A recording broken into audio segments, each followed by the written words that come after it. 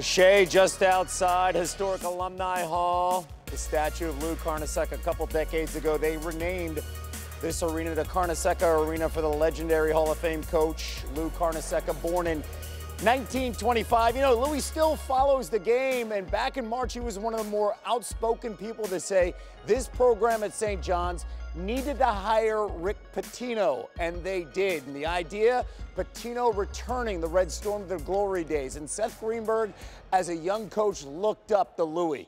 And earlier today, he had the chance to sit down with the 98-year-old over some coffee to talk hoops.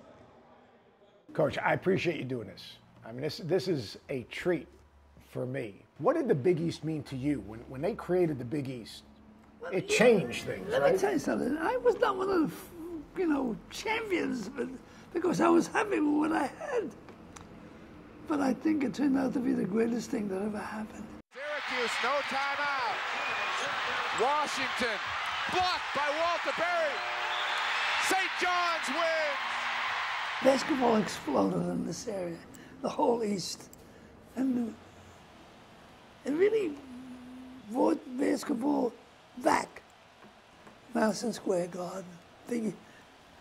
That was fantastic. Of course, you had good basketball schools, a lot of good players, and it was charismatic, How about the coaches? Like, I'm going to mention a coach's name, and first thing that comes to your mind, Coach Massimino. I can't say it. First thing is just, if I can use my anatomy, it was a pain in the ischial tuberosis. Coach Thompson. Tough. I mean, we played him 3 out of 4 times. He beat us. How about this guy Pitino you coached against? I think of Pitino as one of the great 5 coaches of all time. That's quite a statement. That's my opinion. But as a coach, I've coached against him, watched him operate. I'm thrilled to be able to introduce the next head men's basketball coach at St. John's University, Rick Pitino. I know he's going to get us back on the road. I know he will. No doubt in my mind. It's not about when or if.